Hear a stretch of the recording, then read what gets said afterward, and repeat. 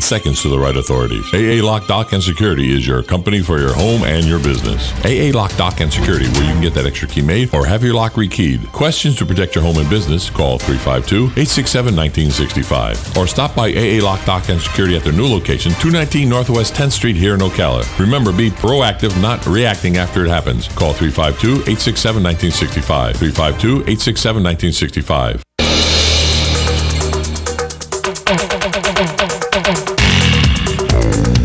24 minutes after 8 o'clock, and it's time now for other news. These are the stories that don't fit anywhere else, so we squeeze them in right here. First one comes out of Knightstown, Ireland. Knightstown. Okay. Volunteers from the Irish Coast Guard found a lost beagle yesterday in a cliff crevice on Valentia Island and returned the dog to its family. Oh, the how beagle, wonderful. Named Shandon, had been missing for almost 3 days, according to the Irish Independent newspaper. It wandered off while out for a walk with David O'Connor on a path on top of Fogar Hills on the island in southwestern Kerry. Oh my gosh! Oh, Kerry County, southwestern Kerry. Still alive. There you go. So the dog was found. Yeah. Oh, cute little doggy. Next story is out of Italy. Let's say where. An Italian man was arrested in Dublin. Maybe it's out of Ireland. On charges and charged with killing his Irish landlord and attempting to eat his heart. Oh, that is absolutely sick. After an argument about a chess game. Police say the 34-year-old man named Saverio Bellante admitted to killing 39-year-old Tom O'Gorman. O'Gorman's body had been stabbed dozens of times and his chest cavity was opened up.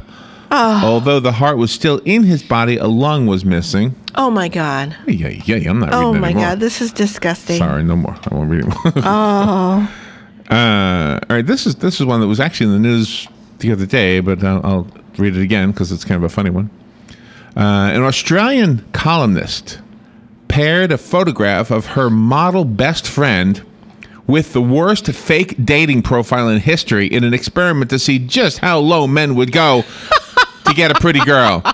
As you can probably guess, she got lots of responses. Ali Reed was hoping to prove that there exists an online dating profile so loathsome that no man would message it, but ended up discovering that some men just don't have any limits.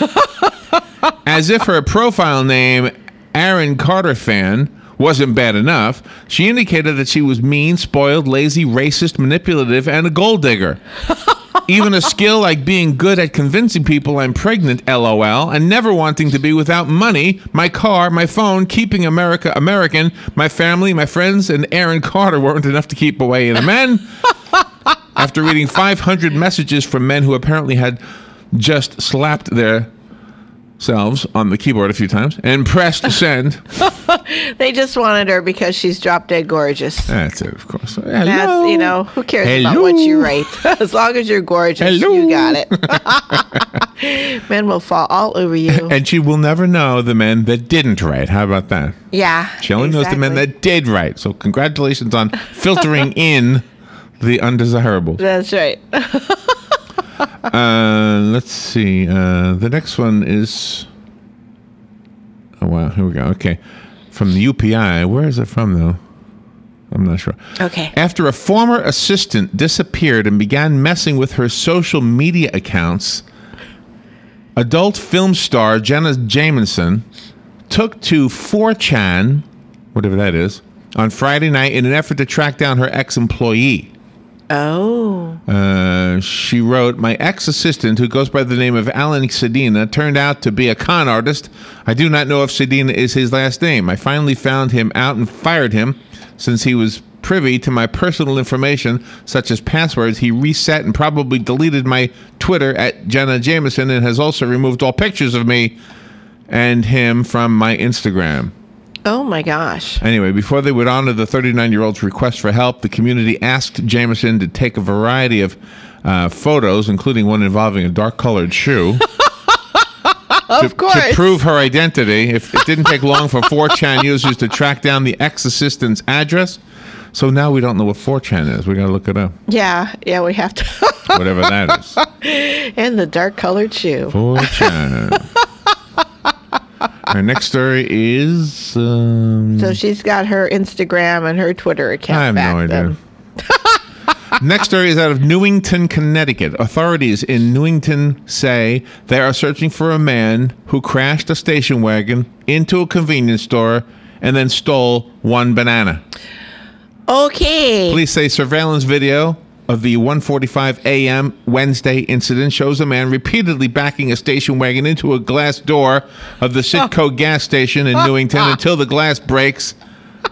Sergeant Christopher Perry said the man then gets out of the car, takes a banana from the shelf, peels it, and eats it.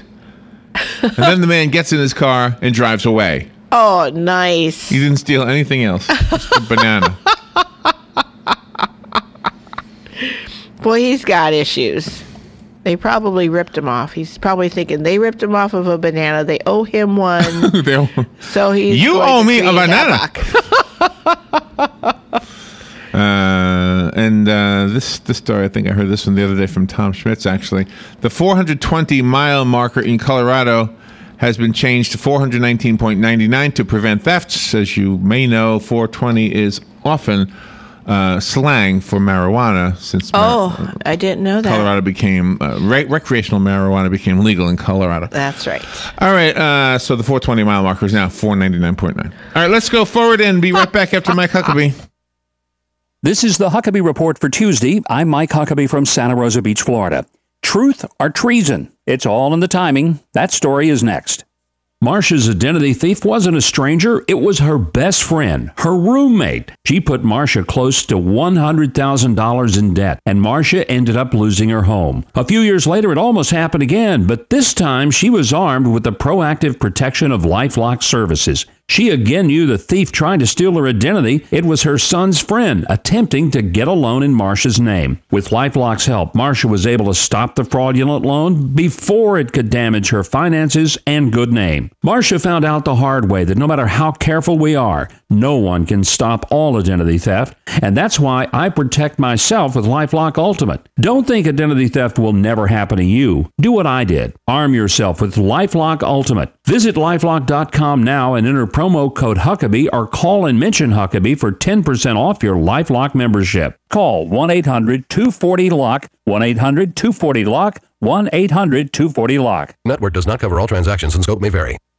Former Defense Secretary Robert Gates has a new memoir out that says some good things about President Obama and some bad things, and some very bad things about Joe Biden. Obama's defenders can't dismiss the critic as an uninformed outsider, so they're attacking his timing. They say Gates should have waited till Obama left office, and even some top Republicans like John McCain and Marco Rubio agree.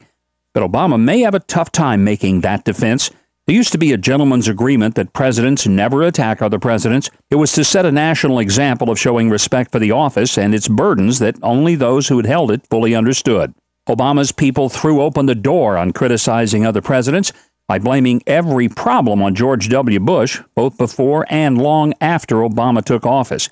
It's hard to cry foul when you yourself let in the dog that bites you in the rear. CNN reported that federal officials are probing the lane closure that caused a traffic jam in New York to see if New Jersey Governor Chris Christie or his staffers violated any federal laws. And it's a serious matter, although one that probably doesn't warrant making a federal case out of it.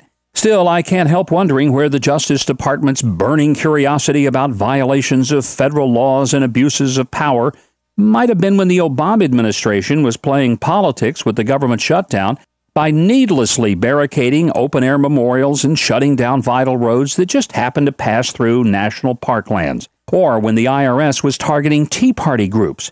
Well, maybe, just to be fair, they should appoint one of Christie's political supporters to investigate him. After all, they just appointed a major donor to Obama's re-election in the DNC as the lead justice attorney investigating the IRS targeting scandal. Oh, you hadn't heard about that? Well, the media probably didn't have time to report it because there was too much news to report about that traffic jam in New Jersey.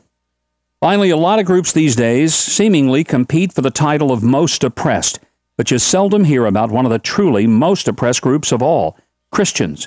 A new study by the non-denominational group Open Doors found that last year, 2,123 Christians worldwide were killed just for holding their faith. That's double what it was in 2011. More than half of the murders of Christians for their faith last year happened in Syria, followed by Nigeria and Pakistan. But one of the most dangerous places for a Christian is North Korea. There are about 300,000 Christians living under dictator Kim Jong-un. The official policy is that if they're even caught with a Bible, they'll be executed or sentenced to prison-like concentration camps. Open Doors estimates there are 50 to 70,000 Christians in camps like that today. But what's the only news we hear about North Korea? That Dennis Rodman goes there to play basketball and act like an idiot. And this is the Huckabee Report. Are you an embarrassment on the dance floor? Do you confuse state capitals, make runny scrambled eggs, and read too many celebrity gossip magazines? Do you drink milk straight from the carton, think trigonometry is a planet, and snore louder than a Kodiak bear? Well, if you answered yes to any of the above questions, you may have what it takes to adopt a teen from foster care, because teens don't need perfection, they need you. So if you bite your nails like they're a snack food, think an MP3 is a computer virus, can't tell a right angle from an acute, constantly lose the remote, can't parallel park, confuse hip-hop with double dutch, and are afraid of spiders, dentists, and clowns, it's okay. You don't have to be perfect to be a perfect parent. There are thousands of teens in foster care who would love to put up with you. For more information on how you can adopt, call 1-888-200-4005 or go to adoptuskids.org. A public service announcement brought to you by the U.S. Department of Health and Human Services.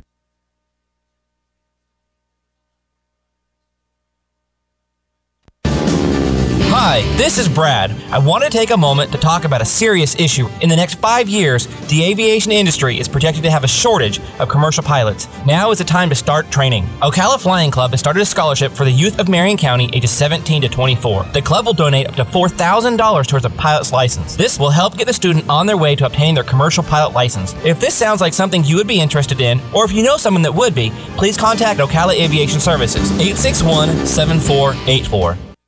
The Huckabee Report is brought to you by Dairy Queen, Silver Springs, Ocala. Howdy, RL here to tell you about a great deal at Dairy Queen. For only $4.49, you can warm up to a hot, juicy combo of either a foot-long, quarter-pound all-beef chili dog or a tasty home-style cheeseburger, smoking hot off the char grill. Both get fries and a drink. You can add a sundae for only 99 cents. Now that's a doggone good deal at Dairy Queen, Silver Springs, where they always treat you like kings and queens. The weather is brought to you by myfwc.com. Life jackets save lives. Wear it, Florida. Today will be cloudy with occasional rain and a thunderstorm around through the morning and early afternoon hours before it dries out late today with highs in the 70s. Clearing and turning colder tonight with lows anywhere from 46 well inland to 54 along the coast. Some sunshine tomorrow, high 66 to 70. Thursday, mostly sunny, breezy, and cooler, high just 50 to 54.